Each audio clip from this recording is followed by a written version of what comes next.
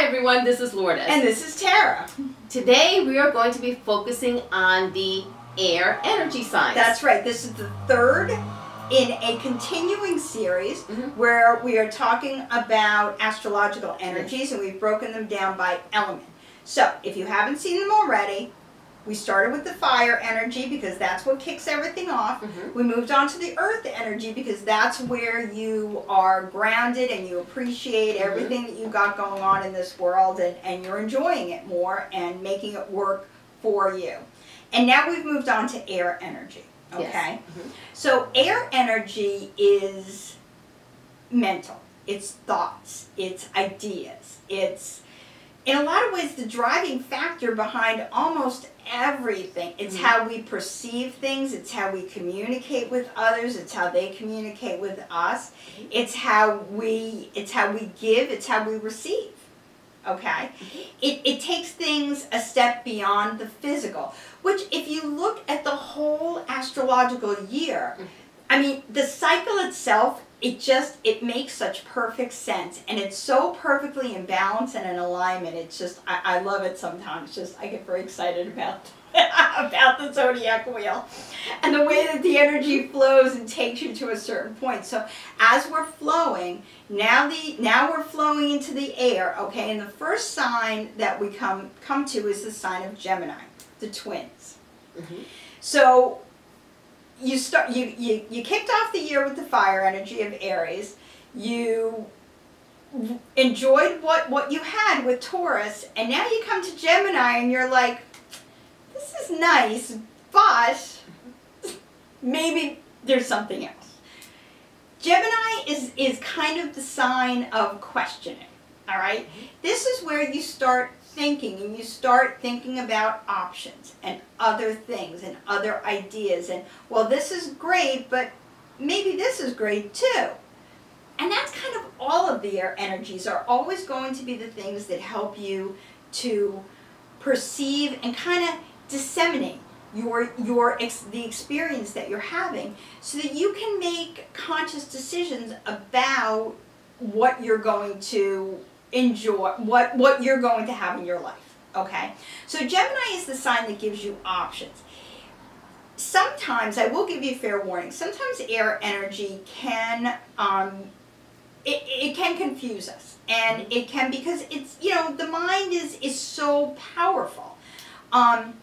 And sometimes you're like, look, this is good enough. Why do I want to mess around with options and stuff like that? Because you're always growing and you're always moving. And we're in a wheel, we're in a cycle. You got to keep the cycle going. That's the whole point of a cycle. You don't want to become stagnant.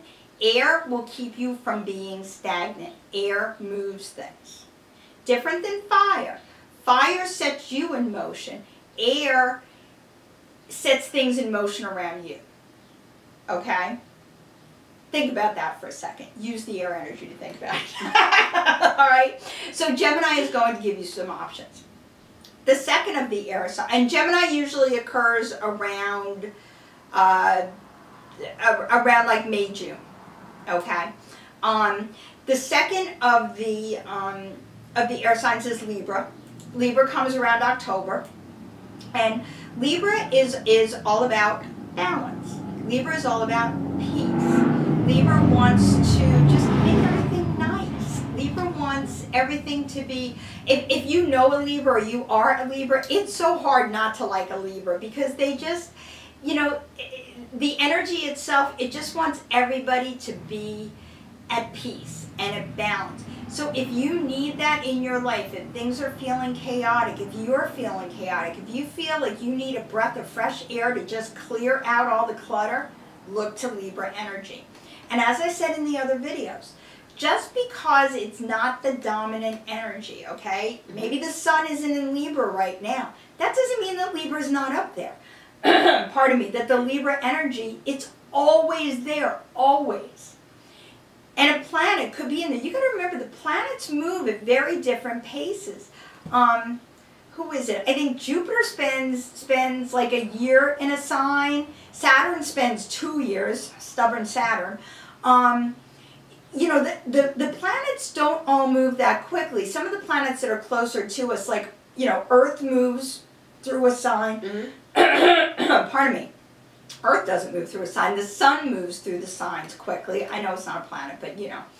The moon moves through every 2 days. The moon moves into a different sign. Mercury moves fairly quickly. But as you go to the outer planets, you start going towards the Plutos and the Neptunes. You start seeing a longer span of time. So that means that energy is even a little bit more accessible to you, okay? Oh, and just one thing, for everybody who was wondering about the signs, we do have a series on the planets, and the energy of the planets.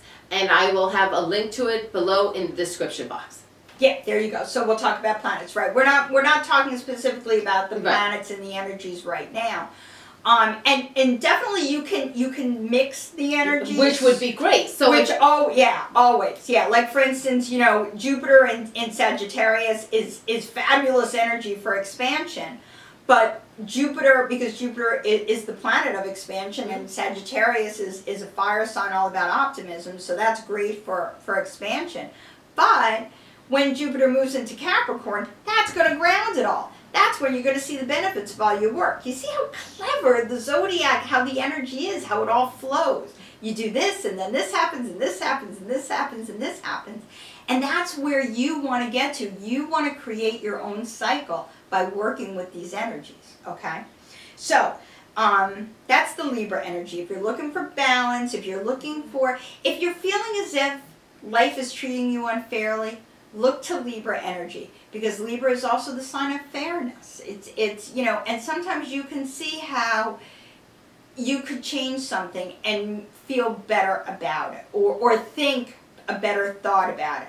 The air signs really aren't about feeling as much as they're thinking, but once you think something, you're going to feel differently, okay? And then the last of the air signs, part of the limitless quadrant, is the Aquarius, okay? So Aquarius, again, no mental limits. Aquarius is the sign that it creates, that's always thinking up something new. It's innovation, it's humanitarianism, it's all about what can I conceive of that will change things for the better. Okay? So again, if you're feeling stuck, if you're feeling as if you're just in like a mental fog, say, Aquarius is perfect to clear that out and help you discover a new path. Because Aquarius is really, it's the energy of discovery. It's the energy of innovation. It's the energy that created YouTube. It's the energy, you know, that's the kind of, and Facebook and all the advances that we have today. That's the kind of energy that you will always find with Aquarius. And again, it all starts in your mind. Everything starts with a thought. Okay? So that's why the air signs are so important and vital to your well-being. And call on them no matter what the time of year. Aquarius comes around January, is when it dominates the sky. But if it's June and you're feeling, call on the Aquarius energy and let it help you clear a path and start afresh. Thank you very much. Okay, and watch for our next and final one on the elements, where we will talk about water. Thank you for watching this video. For Reiki-infused photos, occasional polls, and sometimes exclusive videos, please go to the Community tab, which is on my channel's homepage. If you're interested in receiving free Reiki during our group sessions, also news and updates on energy, as well as my latest services, please go to my website, ReikiFromLourdes.com. Tara? Also, if you're interested in looking at or learning more about the astrological energies that are surrounding you or surrounding a particular situation, I do a reading. I call it a happy horoscope reading because it's always happy. Because there's always happy energy around you. It may be hard to see sometimes, but trust me, it's there. I do a happy horoscope reading. If you're interested, I will have I don't really have like a website or anything like that, but I will post an email on Lourdes's website. I'll have a link in the description box. She'll have a link, so you can go on the link and just send me an email, and then I will get back to you, and we can set up a time. We can either do it on the phone, or I can send you an email with the results, and I can give you a little bit better description of the kind of reading that I do. She'll give you more information on her services. Right. Also, if you have any questions on astrology, which are, again, not my forte, feel free to send me an email. Please send Tara an email, because you can ask me, I won't know the answer. Yeah, but I'm always happy. You know, it may take me a day or two to respond, but I'm always happy to, any questions or, you know, anything that you want to know about them, I'm happy to help out. Yep. Okay, thanks again. Thank you.